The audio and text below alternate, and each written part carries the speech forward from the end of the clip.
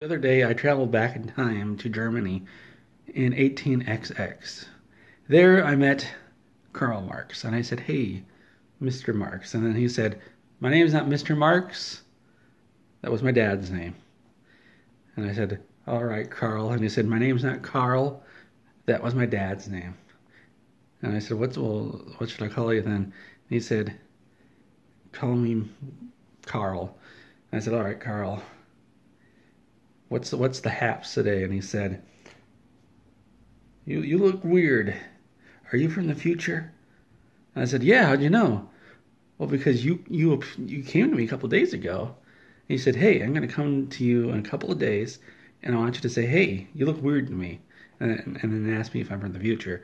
And I said, I haven't done that yet." And then Carl said, "Well, you told me that you were going to say that.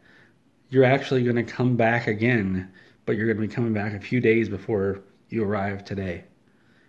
And I said, "Well, that's confusing." Carl said, "It is. I didn't even know time travel was possible. This is 18XX. Time travel isn't a thing. It isn't even an idea. Going back in time. Why would you even want to go back in time?" And I said, "Oh, I just wanted to see what was going on." And Carl said, "Well, it's all crap here. I bet it's a whole lot better in the future." And I said, "Well, actually, no, it's not."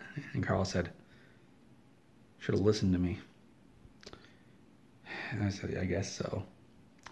And I said, "Have you heard about this thing called video games?" And Carl said, "Yeah, actually, you told me about it a couple of days ago when you were here. In fact, since you're going to be coming back before you met me now, and you're going to meet me before, you don't even have to say anything because you already told me everything. Whatever you were going to tell me now, you've already told me then." And I said, "Okay, all right, then what am I thinking right now?" And then Carl said, "Are you an idiot? It doesn't work that way. I don't know what you're thinking." And I said, "I'm thinking that maybe you're a cranky man because you haven't played Skyrim."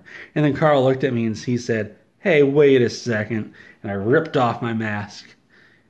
And who am I? I was none other than Todd Howard. You see, going back in time, at the very second I went back in time, Todd Howard also went back in time. And we merged into one person, Mr. Cat Howard.